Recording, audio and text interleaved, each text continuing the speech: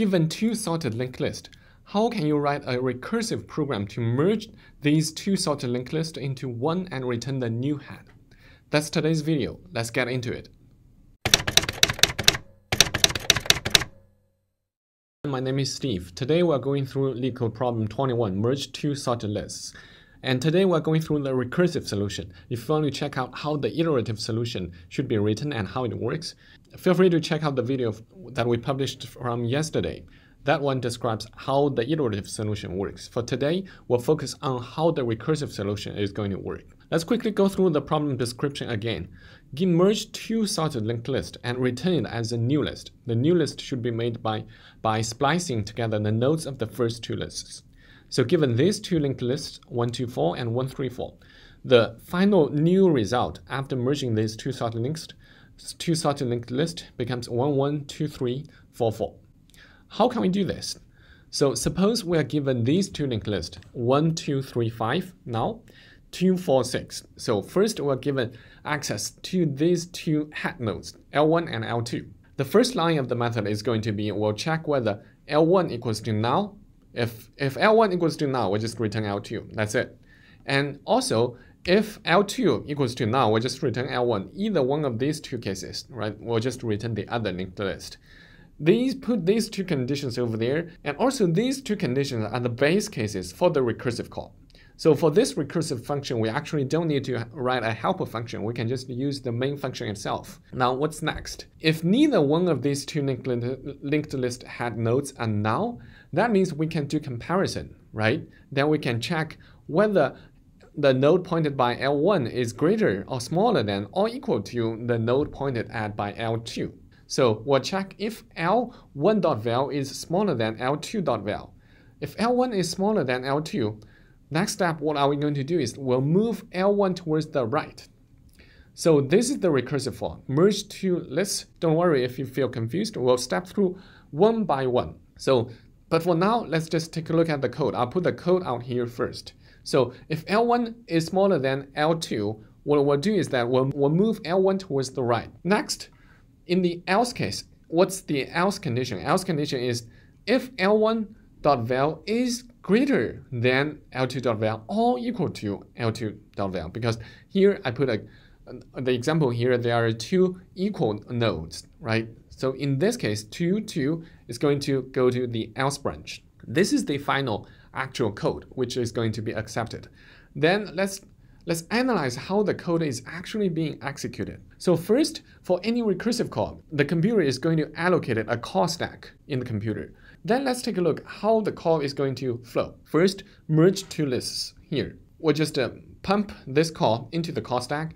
Remember, this is the L1 and L2. These are the two nodes noted in purple color. Now it comes in. L1 is not equal to null. L2 is not equal to null. So it's not going to come into either one of these two branches. What it will come to is into here. Because L1 is smaller than L2, right? 1 is smaller than 2. It's going to come into this branch. Then it will come here. Merge two lists, which is this call. See, now it's calling itself recursively. Before it calls this function itself, it's using a different parameter. It's using L1.next, which is this value, right? Which is this value. Let's see.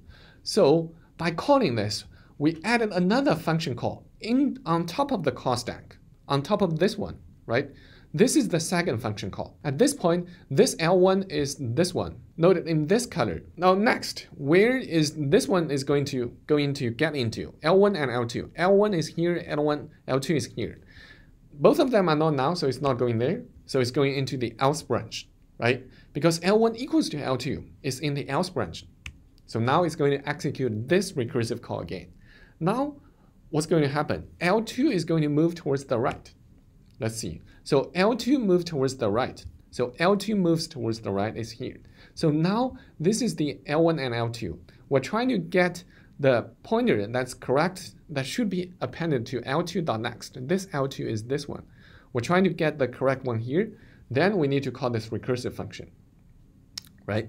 So now we're at the beginning of the recursive call again. This is the third one on top of on the call stack.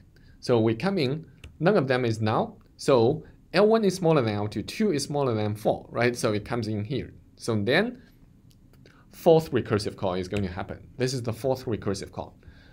It's going to call this merge to list, then L1 is here. L1 is pointed at the node with value 3. It moves towards the right. And then what are we going to do? L1 is here, L2 is here. None of them is null, so it comes here. Because L1 3 is smaller than L2 4, so it comes here. Now recursive happens again. Let's see. L1 moves towards the right, right? L1.next. L1 moves towards right. It's indicated by this dark red color. So this is L1 at this point, right? So we see L1 and L2, 5 and 4. So at this point, 5 is greater than 4. So it's going to come here. It's going to come here, right? So it's comparing 5 and 4. Again, we'll do the recursive call. Add one more on top of the call stack. So it's moving L2 this time towards the right. So L2 is here. L1 is still pointed at the node with value 5.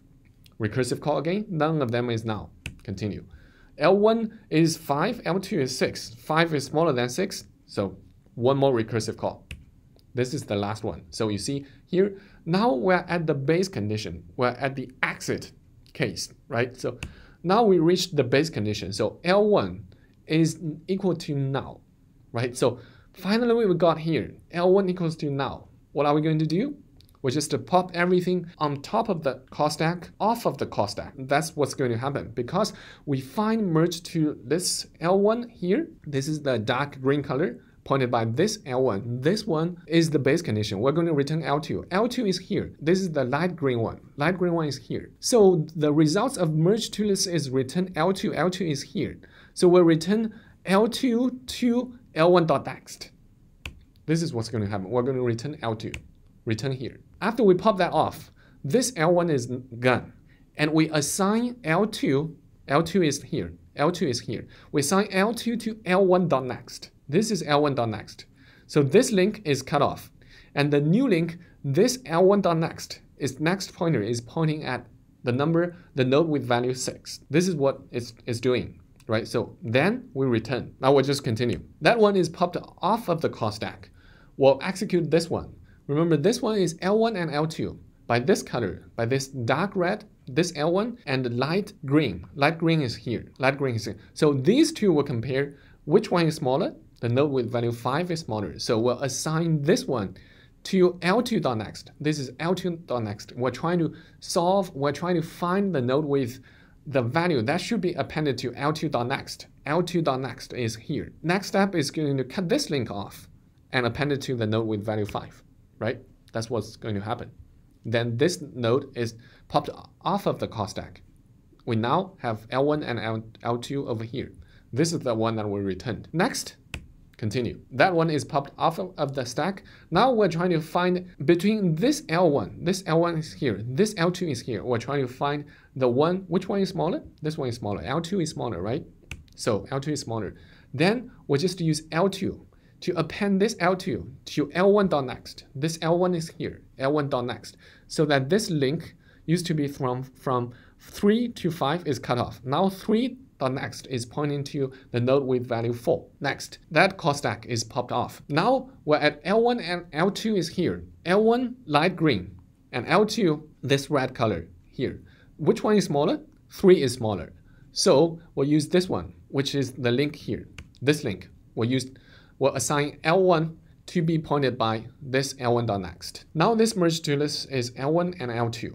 So now these two colors, L1 and L2, they're here. L1 and L2. Which one is smaller? L1 is smaller. So we'll assign L1 to this L2, indicated by this purple color. This L2 is next. So this one is cut off, and then assign L2. This purple color is next pointer to this L1, right? This one. We'll just continue. One more. Merge to list. This L1 and L2. L1 is here, L2 is here. And we'll assign is this L2 become L1.next. What's the final one? We'll just pop that one off of the call stack. The final one is return the result. We're just going to merge L1 and L2. So which one is smaller? L1 is smaller. Boom. That's the final result. I hope this walkthrough, this step-by-step walkthrough of this example of merging two sorted linked lists will make sense on how the recursive function actually work in computer programs after you write this recursive call. Okay, then let's talk about time complexity. The time complexity of this program is O m plus n. M and n are the length of the two given linked list, because anyway we have to traverse through every single node of the given two linked lists. So time complexity is still om plus n. And space complexity, this one is going to be om plus n as well, because we have a call stack. Remember here, this call stack, for this example, it adds up. It adds all of the value on top of the call stack. It's going to use om plus n extra space. That's it. Now we can quickly put this recursive code into LeetCode, the online judge. Let's let it see. So first, the two base conditions. If L1, if L1 equals to null, we'll just return L2. And if L2 equals to null, we'll just return L1. In all other cases, which means neither L1 or L2 is null, so what we'll do is we'll simply access the values. If L1.val is smaller than L2.val, what we'll do is that, which means the node in the current linked list 1 is smaller, so we'll move L1 towards the right. In that case, this is the code. Let's see. L1.next and L2 doesn't need to move because L2 is bigger, and we'll return L1. In else, there are two branches. One is two cases. One is L1.val equals to L2.val. The other is L1.val greater than L2.val. In that case, we'll move L2 towards the right. Merge L1, L2.next. Then just return L2. This is the code. You can put the equal sign over here as well. It doesn't hurt anything because the two nodes are equal. Now let's just hit submit and see. All right, also accepted. That's the entire walkthrough of this recursive function. If you have any comments, questions, just leave me in the comment section below. And also don't forget to hit the like button. That's going to help a lot. And also please subscribe to my channel. That's going to help the channel to grow. I really appreciate it. And don't forget to hit the little bell notification so that each time when I publish a new video, you're not going to miss out on anything. Right now, we're going through a linked list series of LeetCode problems to help people better prepare for the upcoming coding interviews. And then after this, we'll go through a tree series. And then we'll go through combination of different data structures and algorithms. So you want to hit subscribe button and tap the little bell notification. I'll see you guys in the next one.